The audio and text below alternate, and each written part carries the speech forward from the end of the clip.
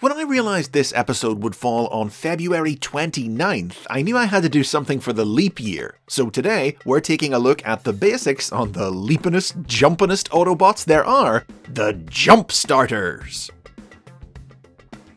The toys that would become the JUMPSTARTERS were first released in 1983 in the Japanese toy line Diaclone. Known as the Bakuten Attack Robo, there were two figures in the range, the Jet type and the Drill Tank type, each of which featured a simple one-step spring-loaded transformation and a pull-back motor that propelled them forward in vehicle mode. After driving a short distance, the toys would automatically transform to robot mode, jumping up and, if you were lucky, landing on their feet. The figures were imported by Hasbro to become part of the second year of the Transformers toy line in 1985 as the Autobot JUMPSTARTERS. The Jet-type figure became Topspin, a rugged land and sea operative who loved the challenge of conquering nature, his ambiguous-looking alternate mode reimagined as an amphibious vehicle instead of a jet. While the Drill Tank became Twin Twist, a wild, reckless demolitions operative whose tendency to sink his drills into anything close at hand caused many of his comrades to view him as a dangerous liability. The pair were characterized as brothers with high-speed transformation powers able to convert between modes in less than half a second. The JUMPSTARTERS are famous for having been available in massive quantities, shipping to stores in boxes of 24 figures. They were also notably licensed by Brazilian company Estrela, who recolored and renamed them for their markets. Topspin and Twin Twist became Saltman X and Saltman Z, respectively, from the Portuguese salto, meaning jump. These recolors were also sold by Argentinian company Antex, who in 1994 would recolor them again into Robotman X and Robotman Z. But despite the wide availability of their toys, the JUMPSTARTERS had almost no presence in American media. They appeared in only a handful of adventure game books. For unknown reasons, they weren't featured in either the original animated series or the Marvel comic book, aside from a single-panel crowd scene cameo by Twin Twist. However, their absence from the comic did mean that they were free to appear in the exclusive stories written for the United Kingdom's version of the series, in which they were depicted as members of the down and dirty Autobot commando unit, the Wreckers. In their first appearance, Twin Twist and Topspin called for the Wreckers to back out of taking part in the suicidally dangerous mission Operation Volcano. However, Twin Twist's conscience later caught up to him after he witnessed an innocent bot being harassed by a Decepticon thug. Realizing that being an Autobot meant he had a responsibility never to shy away from fighting evil, he stepped in to knock the Decepticon out, then convinced his fellow Wreckers to go through with Volcano after all. The JUMPSTARTERS went on to regularly appear among the Wreckers' ranks throughout the comic's run, but the team eventually bit off more than they could chew when they took on the combined might of Megatron and Galvatron. Hopelessly outmatched, the Wreckers were slaughtered, with the JUMPSTARTERS each being brutally decapitated by their opponents.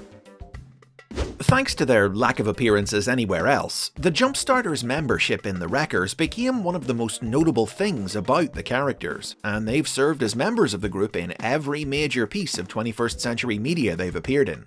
That said, they've still never been hugely significant characters, rarely little more than faces in the crowd. Their most notable role was in IDW Publishing's comic book miniseries Last Stand of the Wreckers, which followed the pair as they and the Wreckers were sent on a mission to liberate Autobot prison Garrus 9 from Decepticon control. The miniseries introduced the idea that the JUMPSTARTERS shared a branched spark, giving them a sort of psychic link that caused them to share each other's pain, as was the case when Twin Twist was captured during the mission and Topspin felt his agony as he was tortured to the brink of death by the Decepticons. Unable to rescue his brother, and knowing that if one of them died, their link would mean the other would die too, Topspin tragically took his own life, causing Twin Twist to die along with him, thereby sparing him a torturous, prolonged death at enemy hands. Over the years, Topspin has seen a bit more action than his brother, getting new figures in the Tiny Titans and kre-o building block lines, plus his name's been reused a few times for new unrelated characters. These new Topspins have included a Decepticon helicopter released by the Transformers Collectors Club in 2008, who was a component of the original combiner Nexus Prime and had the power to manipulate Transformers Sparks.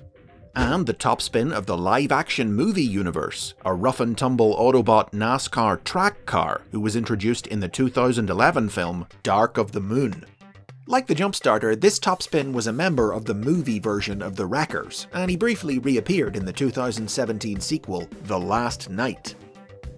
The first new incarnations of the Jumpstarters to actually be inspired by the originals were introduced in 2013 in the Transformers Generations toy line. These versions of Topspin and Twin Twist hailed from the world of the Fall of Cybertron video game, and could combine with their fellow Wreckers to form the giant Ruination. New figures based directly on the original Topspin and Twin Twist were released in the Titans Return toy line in 2017. Lacking the spring-loaded transformations of the Generation 1 toys, these figures transformed normally, and the head of each was formed by a Titan Master.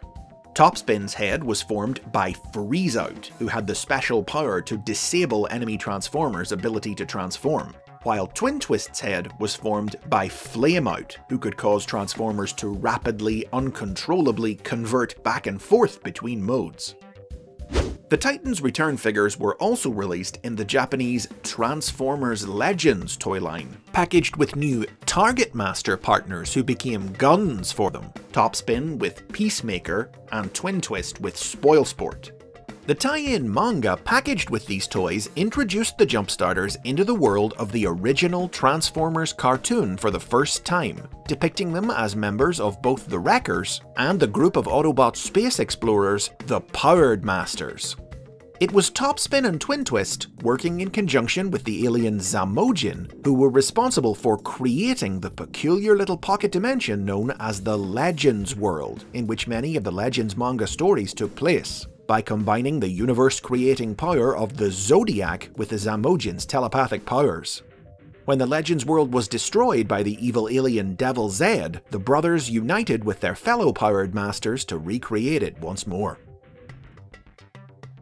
Though Topspin and Twin Twist might not have the most complex history, the precedent that they established as the first spring-loaded one-step Transformers paved the way for the many auto-transforming figures that have been released across many different Transformers series and toy lines over the years, and which continue to form a big part of the franchise today.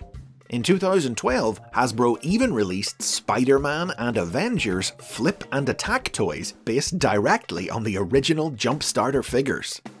From Diaclone to Transformers and beyond, it was one small step for Topspin and Twin Twist, and one giant leap for Transformer kind. And those are the basics on the Jumpstarters. Take a flying leap down to the comments section and let me know if you were one of the many kids who had one of these guys. Give the like button a click while you're down there, and remember to subscribe for more history and lore from the world of the Transformers.